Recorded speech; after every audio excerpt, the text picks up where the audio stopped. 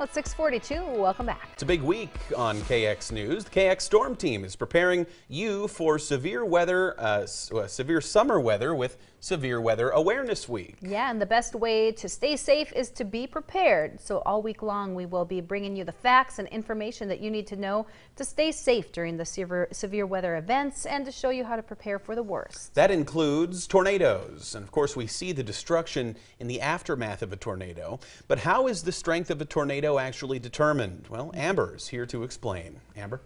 Well, the enhanced Fujita scale is used to rate the intensity of a tornado. The National Weather Service surveys the damage and will rate the tornado after it's over. They'll inspect the type of structure that was damaged and how it was constructed and estimate how strong the winds were. Now, the lowest rating on the scale is an EF0. With wind speeds of 65 to 85 miles per hour, some minor damage can be expected.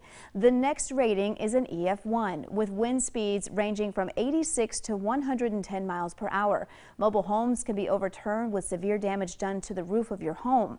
Most of our tornadoes here in North Dakota are EF0s and EF1s. Now we're getting into the category of very strong tornadoes, EF2. Winds of 111 to 135, roofs can be torn off of well-constructed homes, and mobile homes can be completely destroyed.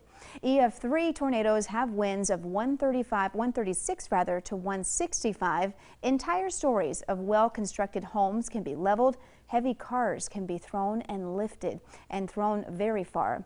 Devastating damage comes from EF4s with wind speeds of 166 to 200.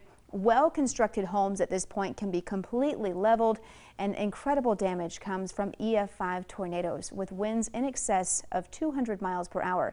It's tough to survive a monster of a tornado like this. It's also very important to know that you cannot rate a tornado by just looking at it. It has to be rated by the damage it's done. So if you have a half-mile wide tornado and it does no damage, it is in fact considered an EF0.